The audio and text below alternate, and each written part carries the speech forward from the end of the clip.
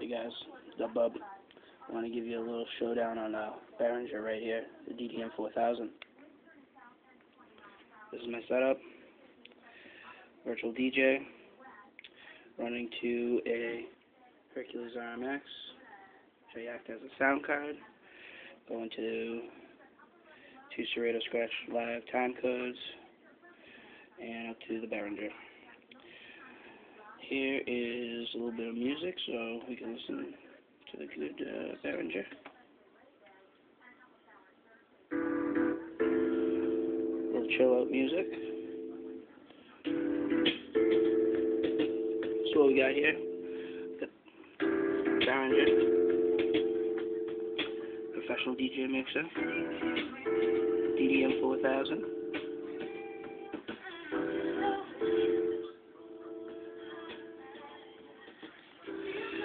We've got our mic section, channel 1 through 4. We have this is a phono line button. Right now I have it online because I am using Serrato Scratch Live. We have a kill section for each EQ. We also have a multi-mode, so you can just kill it right off the bat. So if you just want highs, boom, you only get highs. Mids, you only get mids. Lows, you only get lows. Nice little option. It goes across the whole board. Got our main output section here with the lights. We got output A, balance, output B. So we want to do some recording, which I do. Crank that up, put it into Edition, Adobe Edition. As you can see, the output lights aren't doing anything, but you hear music. That's because it's like 7 a.m. and I don't want to crank this shit. So right here we have an ultramize button, which like pumps the mix up. If we'll do it real quick, just listen.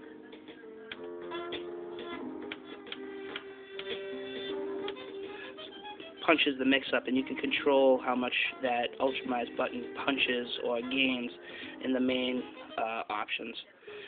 We also have a load function. If you push this will go to here, and it will save all your settings on your mixer. You have a bunch of banks that you can save your presets in, and then load them once you start up the mixer again. Just a nice function. We'll go to the effects section. We got FX1, FX2, and this is the section. We break it up. So FX1 is over here. Whereas FX2 is over here. This is our MIDI buttons to turn on MIDI, and we also have the clock MIDI sequence, so you could find out the time that's coming in from an output MIDI sequencer or one of those, I don't know, the Electribes or whatever. The effects section has really nice effects. It has flanger, phaser, delay, echo, pitch, bit crusher, reverb, pan, filter. Really nice section of effects. And you can actually link these two effects sections together, so you chain them, and you can get some really cool effect sounds out of them. And effects section 2 has the same options for effects.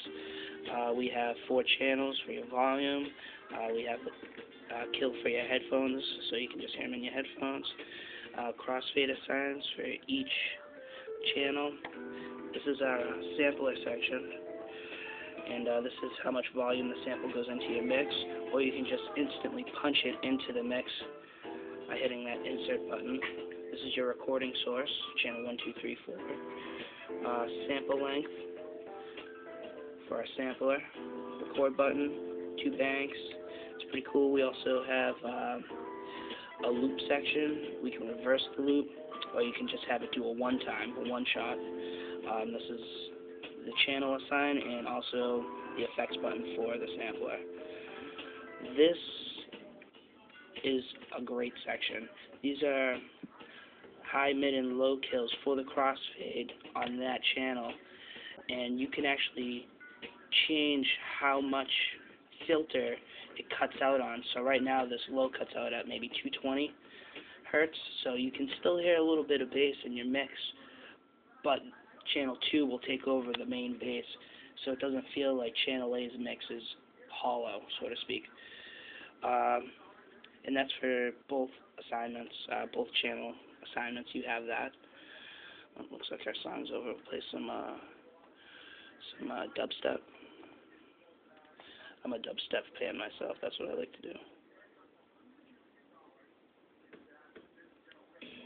Nice. So again, crossfader for both assignments for that cutout. If you cut out all of them, so if we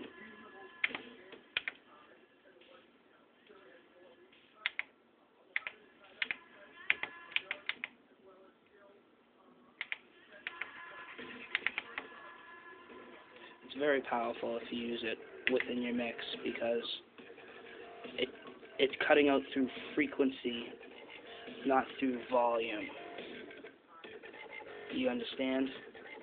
Not through volume, through frequency. So it makes the mix sound more richer. And on your crossfade we have the curve setting. You can adjust the curve. So if you're a DJ, you can really shake that, really, I don't know, get the real nice cuts out of it. I mix, so I usually have it between like smooth and like it's like right in between. And you can always go back to a real nice smooth crossfade curve with a real smooth out cross.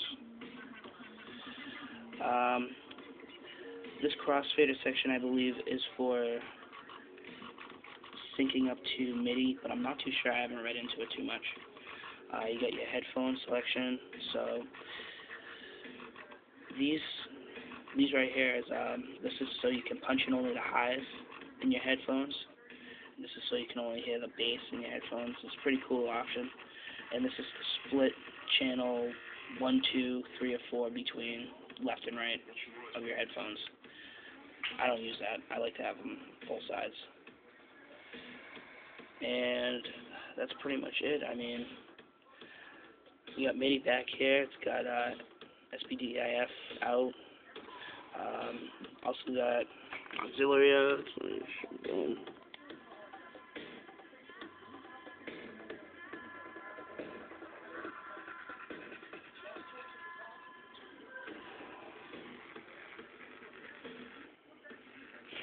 That's about it. I gotta go to work now.